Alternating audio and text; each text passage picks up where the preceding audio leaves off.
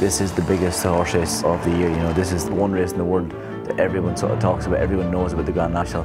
You actually start in front of the stand, so you actually get to take it all in right from the very off. There is a little bit more enjoyment to it as well because you know that anything can happen, you know. You know, you have to go that little bit further, you have to go to the edge. Tony McCoy has waited a long time to land his first Grand National. The Aintree Grand National Festival starts Thursday, 8th of April, live on Virgin Media One and Virgin Media Player. Paddy Power sponsors racing on Virgin Media One.